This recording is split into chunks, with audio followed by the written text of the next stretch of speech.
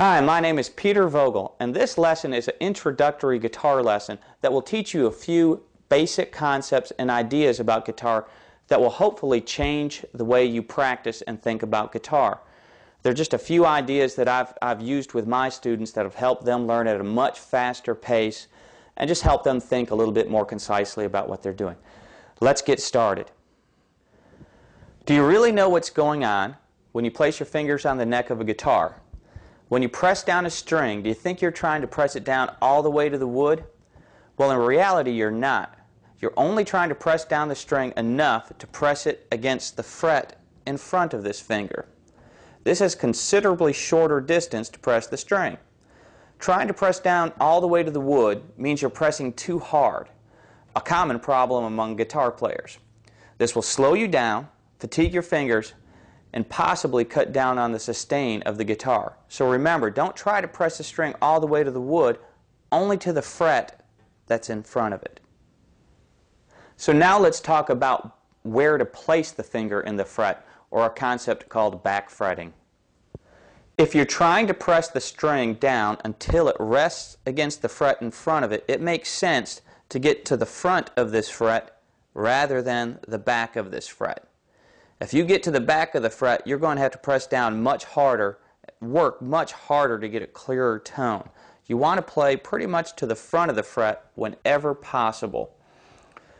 Back fretting also increases buzzes on the guitar. If you get way towards the back, you're likely to get this sort of a sound, where the same amount of pressure towards the front gives you this sound.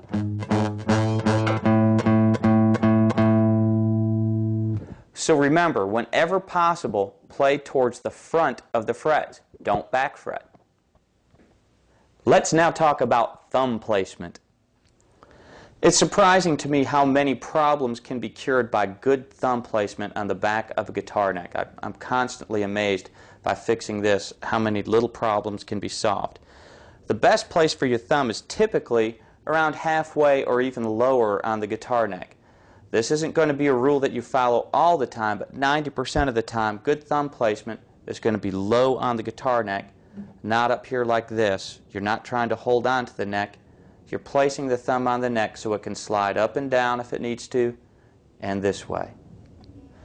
Try this experiment with me. Place your thumb really high on the neck, like I said just not to a little while ago. Then I want you to place your first finger on the 4th fret, 6th string. Thumb's really high, first finger's up on the 6th string. Now I want you to try to expand your hand, and you'll find you cannot stretch out with your pinky. You can't go very far. Now go ahead and lower that thumb to where we said, about halfway down the guitar neck, and now try to expand your hand, and you'll find your pinky can stretch out much further. Now to further be able to stretch, I want you to take your thumb and place it behind the center of the hand, more towards the 2nd or 3rd finger, and now stretch both directions, back with your index and forward with your pinky, and you'll find you can stretch even further. So thumb placement is unbelievably important playing guitar. It allows you to reach when you need to and play in good position. Low thumb placement also allows more finger to be in front of the guitar.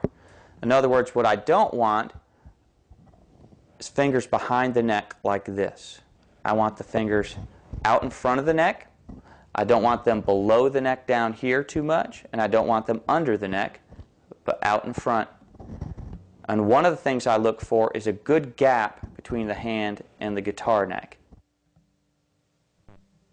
This is what I'm looking for, this gap right here. Let's talk briefly about how to hold a pick with your right hand. With your right hand, I want you to get used to holding your pick, your flat pick, with only your thumb and your index finger, no other fingers involved. We may want to use those fingers later for finger picking. So we want to get used to holding onto this pick with just the thumb and the index finger. And when we strum, we want to strum on a parallel plane with the guitar strings, not pressing in towards the guitar, so we hit the guitar, but on a parallel plane, up and down.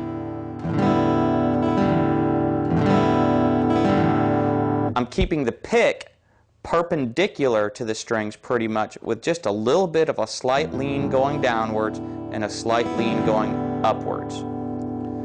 When we strum with a downstroke, it's considered an accent.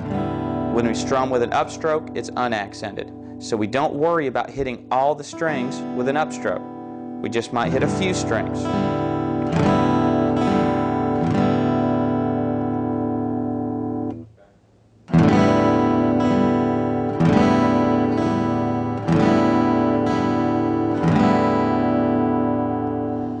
Well, these are some concepts I think will help you practice and play better.